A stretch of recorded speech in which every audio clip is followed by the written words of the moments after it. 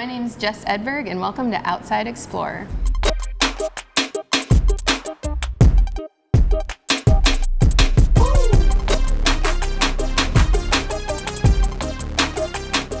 Today we're at the International Wolf Center of Ely, Minnesota, and we are going to get educated on some wolves.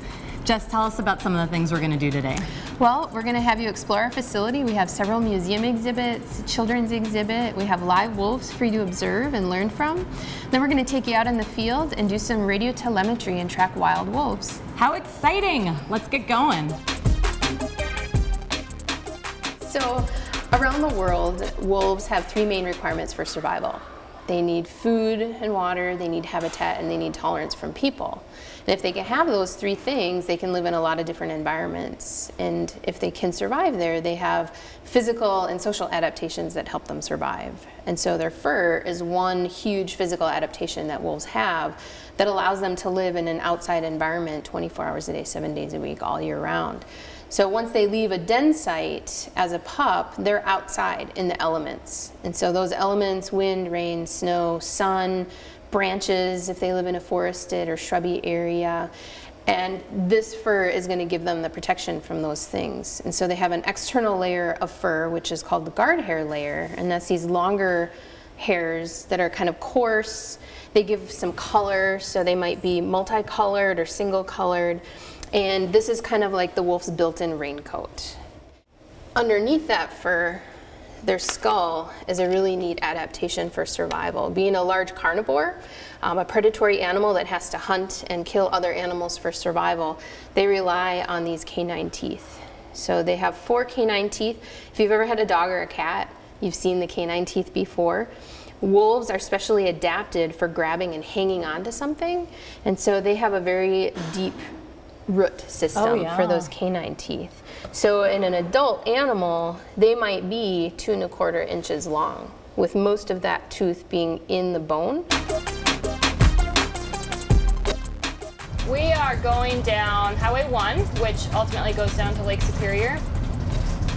And it's a big entry point for the Boundary Waters, and there's a lot of wolf packs in the area. So there are a couple that have been telemetried here in the past month, so we're gonna try and find them. We are with Kate Sinner.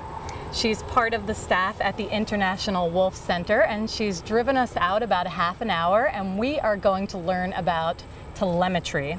Yes. Kate, what is telemetry?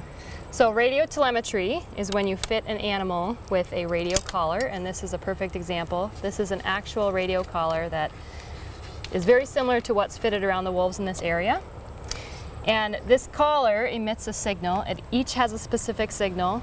It will work with the towers in this area, and we will use our receiver and an antenna to pick up the signal, and so we can locate the wolves around this area. So when a group would come out with you, they'll get a piece of paper like this, and it has the wolf number, the sex, the frequency, and what pack they're in, so you can go and you're actually tracking a wolf. Right. Very exciting. All right, well, let's go track our first wolf.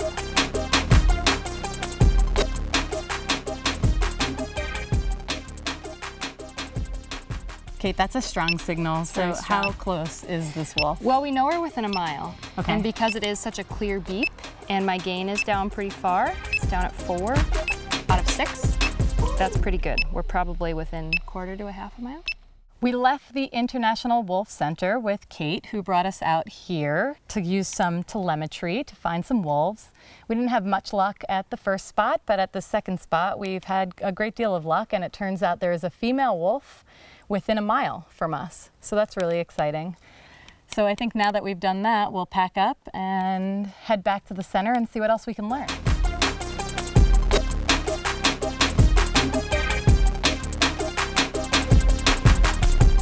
What an incredibly informative day we've had here at the International Wolf Center. Thank you, Jess. And if people want to get in touch with you to learn more about wolves, how can they do so? Well, they can come here to our interpretive facility in Ely, Minnesota. We're open year-round. Or they can check our website, which is www.wolf.org, where we have all of our hours, fees, and other programming information. We also have live webcams of our captive wolves here at the facility that you can watch if you're not able to make it up here. Stay tuned for more Outside Explorer.